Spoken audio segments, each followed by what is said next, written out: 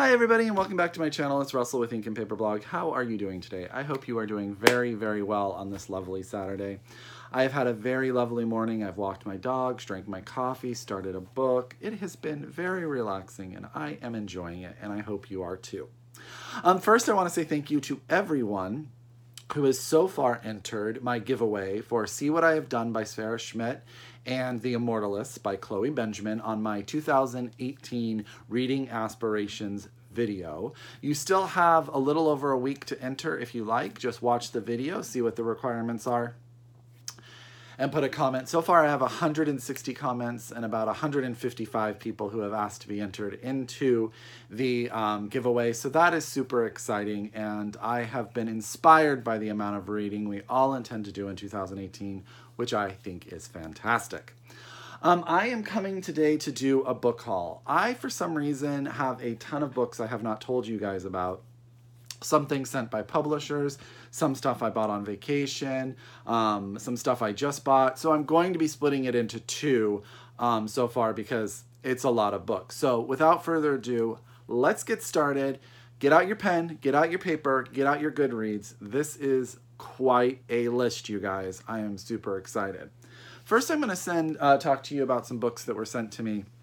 And the first two I'm going to tell you about are actually out. One is out and one comes out in a couple weeks. So I definitely want it on your guys' radar.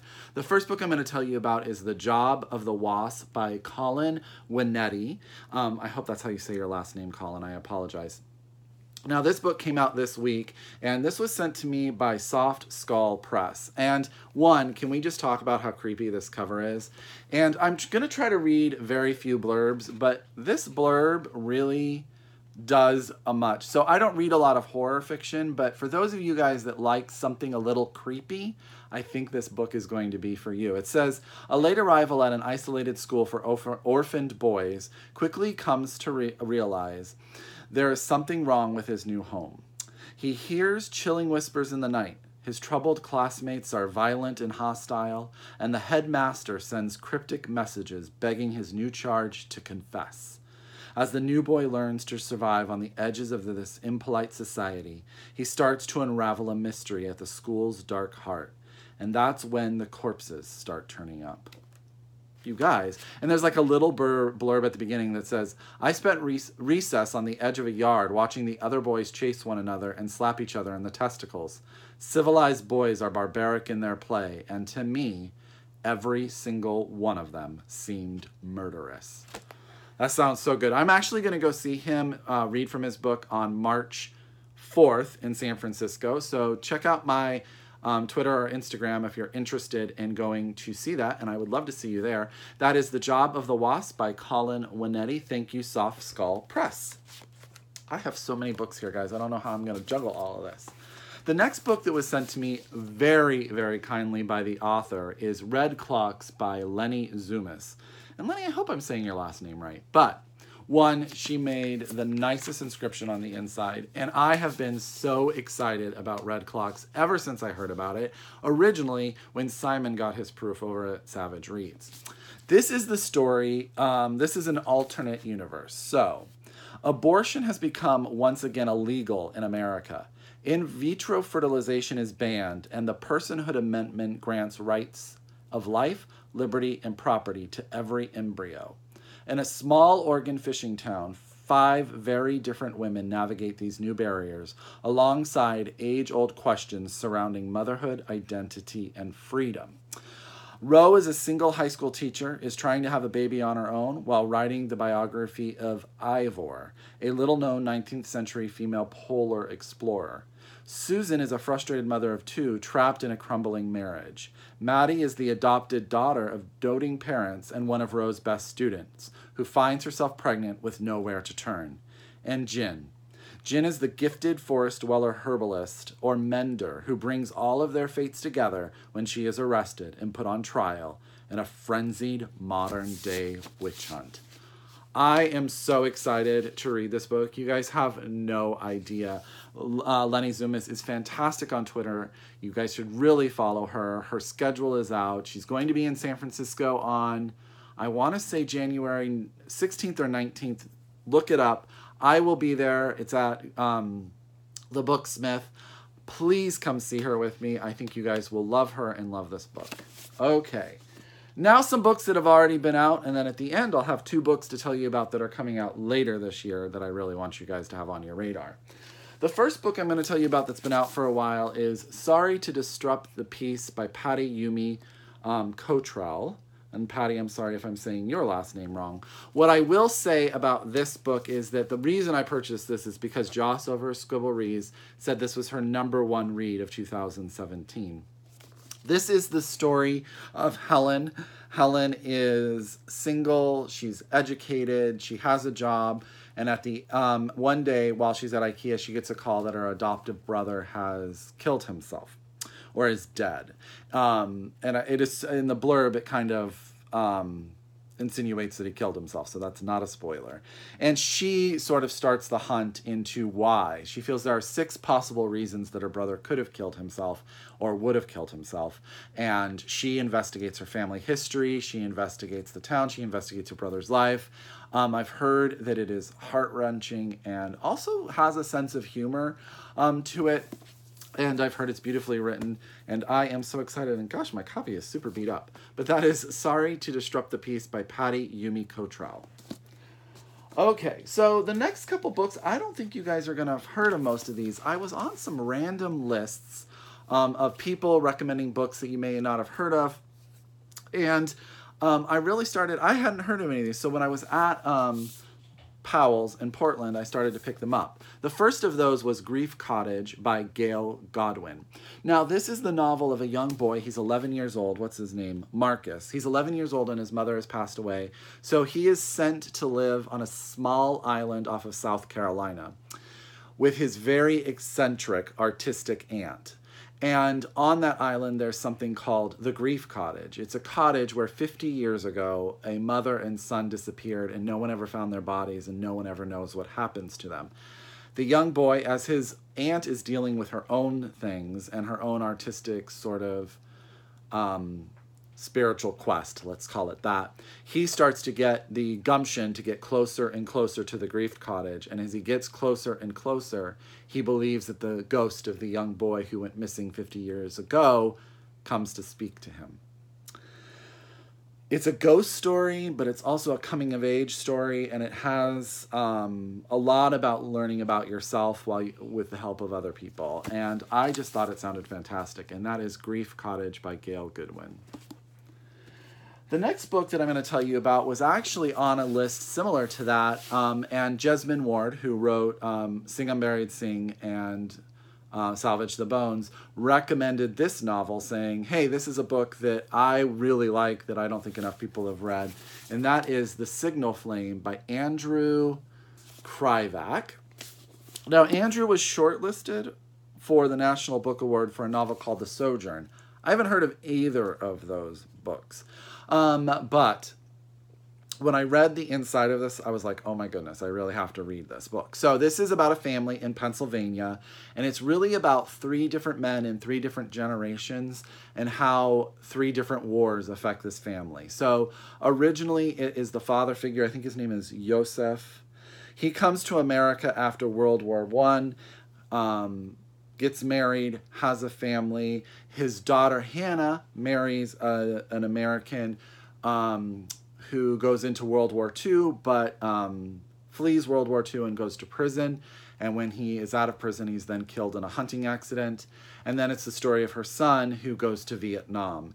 And it's a story about family, and it's the story about how this family is touched by 3 different types of war, and how it forms sort of the history and the I don't know, what's the right word?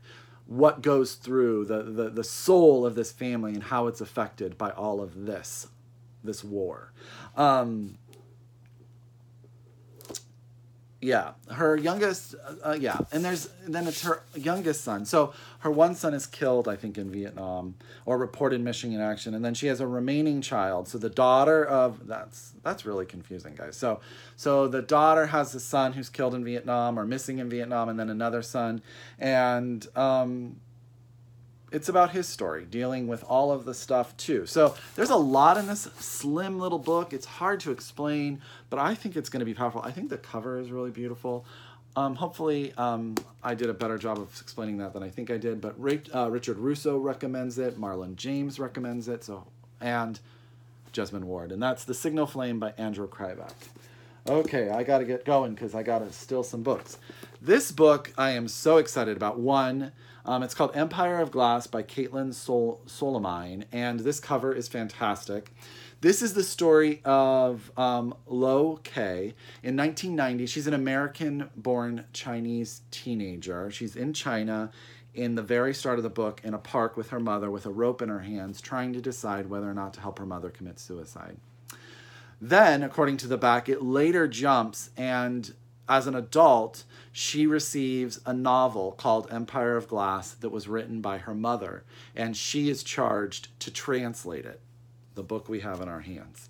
And it's a story that discusses her mother, how her mother married her father, and everything that goes into her family. But as she's translating the novel and learning about her family history, she continues to learn about herself and all of the sort of ways that she became who she was. I love the last line. It says, "But as translator, how can Lo Kei separate fact from fiction, and what will her role be in the book's final chapter?" Now, at the beginning of the book, we know that she's sitting there with this rope trying to decide whether or not she's going to help her mom commit suicide. So I think that sounds so good. And that is Empire of Glass by Kaitlin Solimine. I will be honest that this next purchase was basically a cover buy, but once I read the inside of it, I had to get The Architecture of Loss by Z.P. Dala. One, this book is set in South Africa, which I don't know a lot about South Africa. I mean, I've read some Coetzee and other novels from there, but this one just sounded so good. So this is the story of Afrose. She is a young girl who works in an architecture firm in Cape Town, and she is successful, and she gets notice that her mother is dying. Her birth mother is dying. But she hasn't seen her birth mother since she was 6. She's very close to her stepmother who has raised her, and they agree that she has to go see her mother. She won't forgive herself if she doesn't. So she goes to confront her mother to this very small town. I'm trying to figure out if it... Brighton in rural town Zooland. So she goes to sort of her childhood home to confront her mother. Her mother is dealing with all sorts of things too. I'm just going to read you this middle part. It says, "Here Afrose confronts Sylvie, a mother who is dying but clinging desperately to her own secrets and regrets. Watched over by Sylvie's fiercely protective caregiver, Halamai, a refugee from Malawi. I'm sorry, guys. I'm having quite a day. And courted by the handsome older man, Safi, who cannot decide what or who he wants. Mother and daughter cannot make a step without reigniting old pain. Until the skeletons in the closet of Sylvie's past life at the height of apartheid South Africa are revealed one fateful night, and the two begin to find a tenuous hope to forgiveness." Oh my gosh, that sounds so good. The Architecture of Loss by Z.P. Dala. Oh my gosh, it sounds so good. Okay, so the last book that is out already is actually by an Oregon author, and that is Tornado Weather by Deborah E. Kennedy. This is the story of a bus driver. Let me get you his name. Ficus. Ficus drives a bus. He has very strict rules about making sure that all the children are picked up, but one day the weather is getting really bad. A tornado is coming, and he drops off a little girl who is in a wheelchair who says, "I can get home, you can leave," because her father, for the first time, is not there. And he leaves, and the little girl goes missing. And this is the story of that missing little girl. And this is set in Indiana, I want to say. Yes, I believe it's set in Indiana. But, you guys, sometimes people write blurbs and they just do everything for you. So here's just the last paragraph. To an outsider, Kohlersville, Indiana may seem like nothing more than a flyover country, a quiet and unassuming corner of the world where nothing of importance could possibly take place. But it is, in fact, a microcosm of changing America. It is about the people in the town, who blames who, how they deal with differences and change in time, and I think it sounds amazing, and that is Tornado Weather by Deborah K. Kennedy. Okay, 2 books, the last 2 books that are not coming out until later in the year, but I want to definitely put them on your radar. The first book is coming out in March, and it's coming out in the UK in March, and I think soon thereafter in the US as too. And this is the follow-up to Keeper of Lost Things by Ruth Hogan, and this is the Particular Wisdom of Sally Red Shoes. Now, I took this with me to read over Christmas, and Ruth broke my heart in like the first 20 pages. And I was like, I can't be crying at Christmas. So let me just kind of tell you, this is the story of Masha. Masha has had a tragedy in her life, and she has not been able for 12 years to get past it. And she really goes to the graveyard and sort of has created a relationship with the people in the graveyard because she can't deal with what's happened in her life.